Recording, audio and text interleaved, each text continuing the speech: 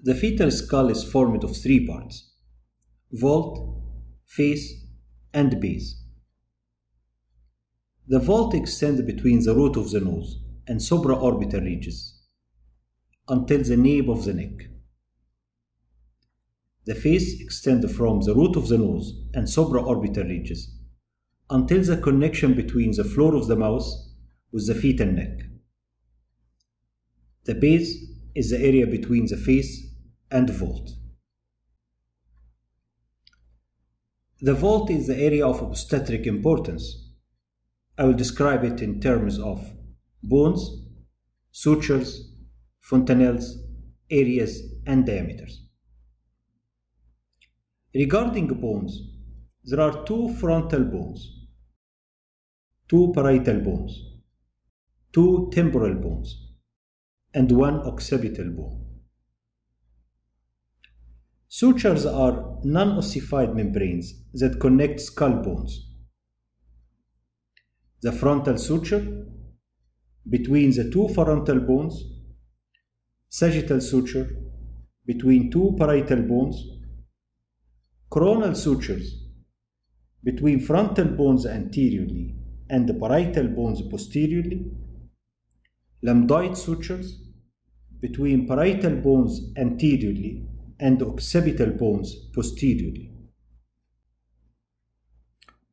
Some sutures have no obstetric importance, like sutures between parietal bones and the temporal bones. Fontanelles are wide gaps in suture lines that connect between different sutures. There are two important fontanelles, anterior fontanelle and posterior fontanelle. The anterior fontanelle connects between frontal suture anteriorly, sagittal suture posteriorly, and coronal sutures laterally. It has a diamond shape and called bregma. The anterior fontanelle ossifies at around 18 months after birth. The posterior fontanelle is triangular in shape. It connects between sagittal suture anteriorly and lambdoid sutures laterally, and it becomes ossified at term. Some fontanelles have no obstetric importance, such as anterior inferior fontanelle and the posterior inferior fontanelle. Sutures and fontanelles play an important role during labor in identifying the degree of flexion of the fetal head.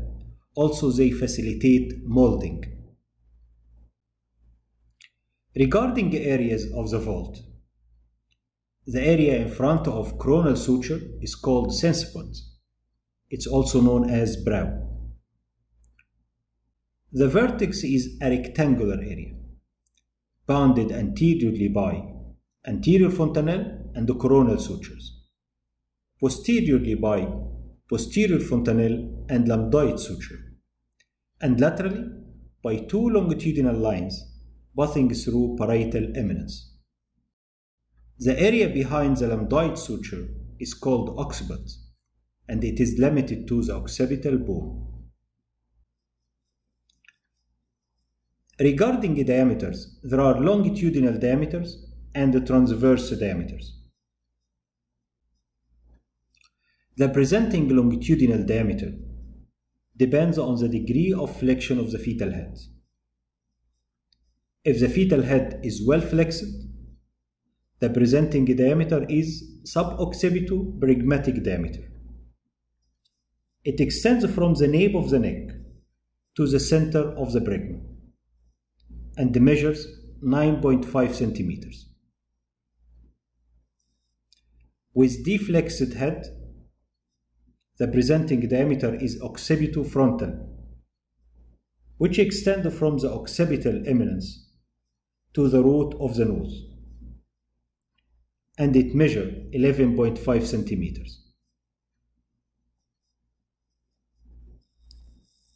With extended head, the presenting part is brow, and the presenting diameter is mento-vertical, which extend from midpoint of the chin to the highest point on the sagittal suture. It measures 13.5 centimeters.